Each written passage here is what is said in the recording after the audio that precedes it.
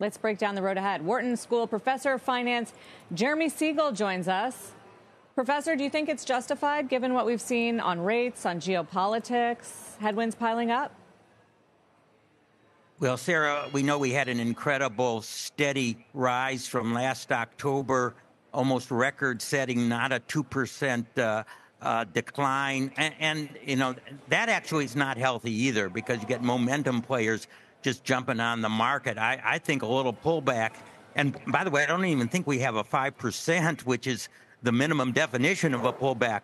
But a little bit of softening is certainly not unhealthy for the market. I think we're going to get a good PCE deflator number next week. Yeah, which I think 2.7% will be the lowest in 3 years. And by the way, that's only 3/10 away from the year-end target that the Fed set in March of 2.4% for that deflator. So I think, we had three disappointments on CPI. I think PCE will come in, and I think our CPIs are going to start coming in May and June. So, and when we take a look at the futures, we've squeezed down to basically one cut by December. I actually think that we could get more if we get these good deflator numbers and inflation numbers. So I think, I still see gains in the market going forward this summer.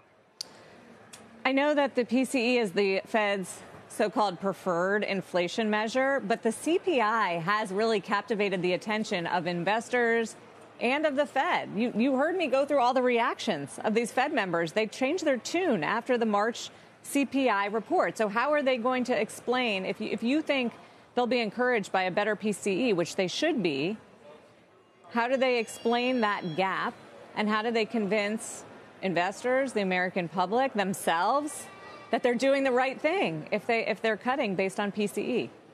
Right. Well, first of all, the CPI and the producer price index come out a couple weeks before the PCE. So it's the most informative data that economists and the Fed has to predicting that PCE. I look at the CPI much more importantly also. But I see good trends forward-looking in that CPI. For instance, we've talked about the fact that shelter and insurance are more than 50% of the last 12 months CPI core increase. And looking forward, both of those look very much more favorable, particularly the shelter